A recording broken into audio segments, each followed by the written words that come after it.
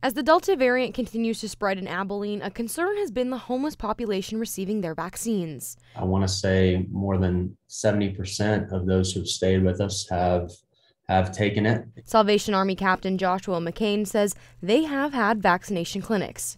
And our guests and residents were able to receive their second dose.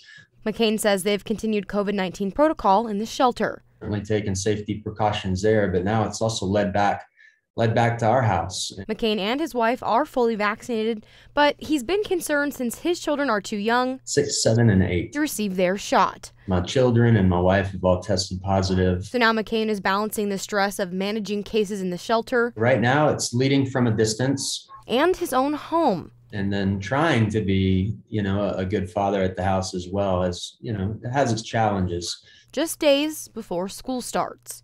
My girls are completely asymptomatic. My son and wife had mild symptoms, but they are recovering quite well. His kiddos will have a late start to the school year, but says his coworkers and friends have supported them through bringing groceries and even school supplies.